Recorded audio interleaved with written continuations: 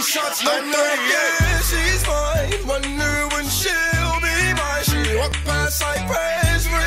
What's up, ballers? It's Drew here, and today I will be doing a review on the not new, Nerf Retaliator. In case you guys are wondering, I do pay for this stuff with my own money most of the time. So just to let you guys know that, so let's get going to the review. It's very modular. It comes with a barrel extension, a drop grip, which I got off, and it comes with a 12-dart magazine. It has 2 rails on the barrel extension and 1 rail at the priming system, and it also comes with a rigid stock that is a tad too small for me, but I'll use it anyway. And it works, and it has 12-dart magazine. I don't know if I've already said that. And the priming system's good.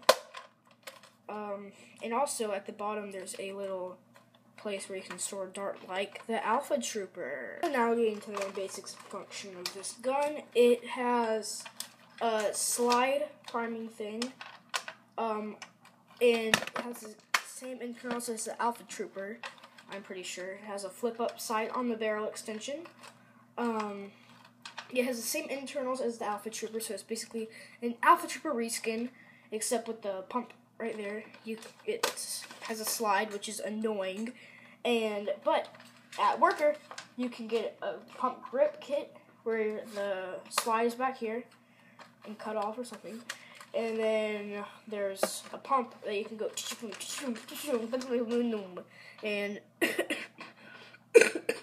and get that good.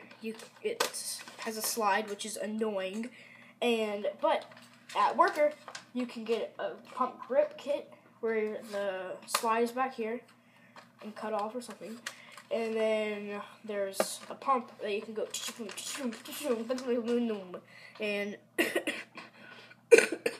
and get that good. So now I will do the attachments on something a little more customizable, not out of the box, like the Strife, which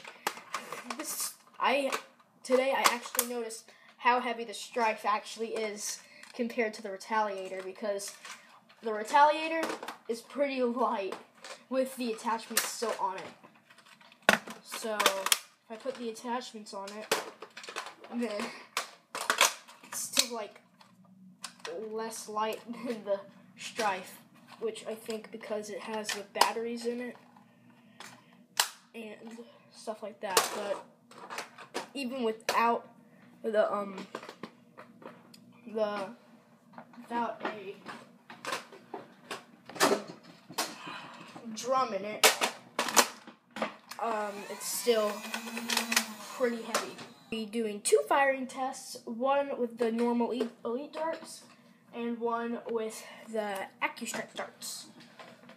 The elite darts.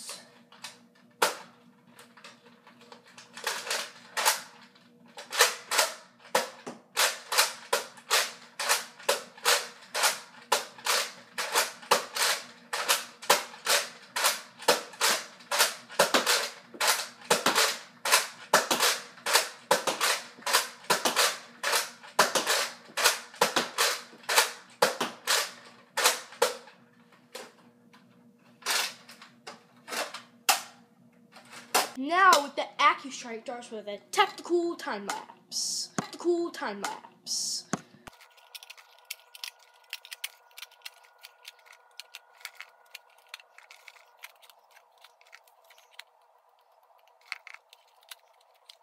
Now with the AccuStrike darts.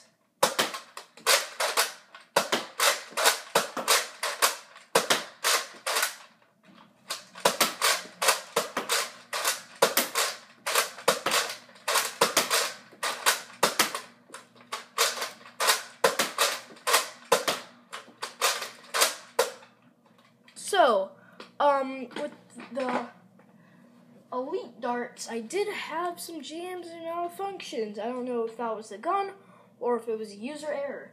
But with the AccuStrike darts, it was very consistent and very precise because they're AccuStrike. So, my recommendations for the gun.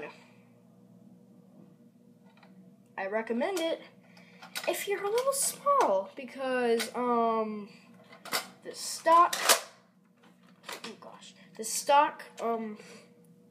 is a little small. I have to do like a chicken wing for it to actually fit.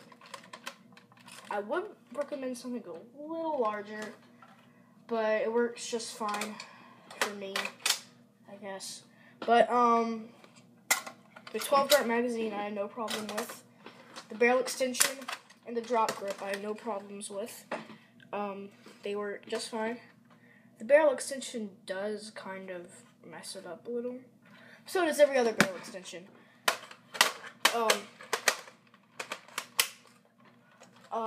So yeah, that will be the end of my video. Thank you guys for watching. I will see you guys next time. Bye. What is that?